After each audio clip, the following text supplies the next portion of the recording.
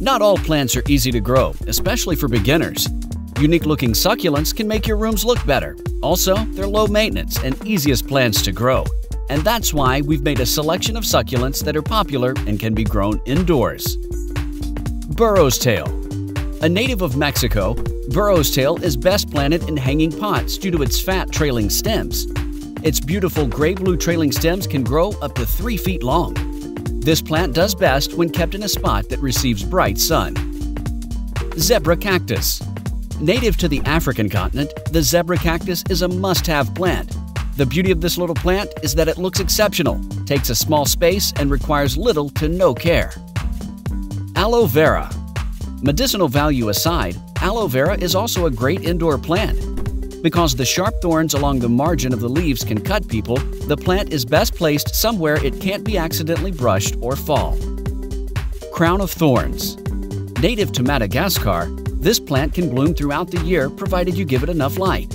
Long and spoon-shaped leaves appear at the end of its spiky branches, together with long-lasting flowers. Hens-and-Chicks. The hens-and-chick plant are another great succulent group of plants for indoor gardeners. They form flat, flower-like rosettes that have rounded edges. Be careful with water with this plant. String of bananas. The trailing indoor succulent plant produces long tendrils of small banana-like leaves. The plant looks great when allowed to hang from shelves and should be pruned regularly to grow thick and full.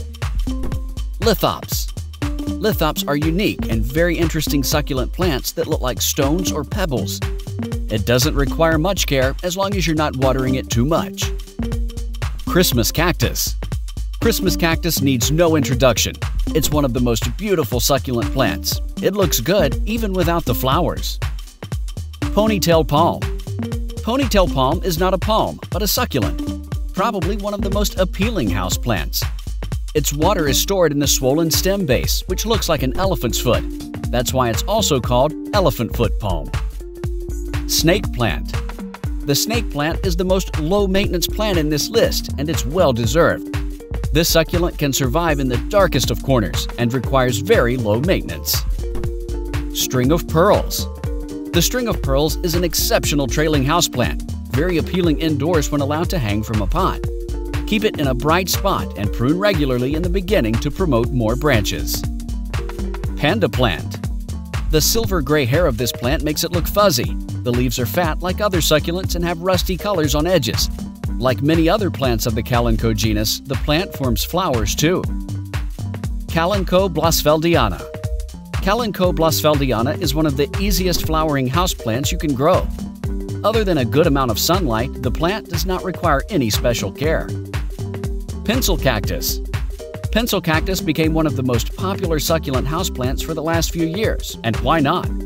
This unique African plant can grow up to 6 feet tall indoors and looks so unique. Which indoor succulents are you growing? Leave your comments below. Thanks for watching.